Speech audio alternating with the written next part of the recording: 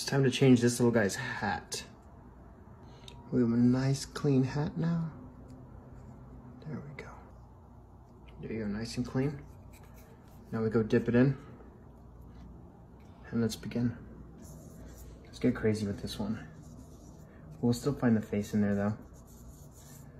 It really looks pretty cool the way I want it to look. Let's see. Lower lip, there we go.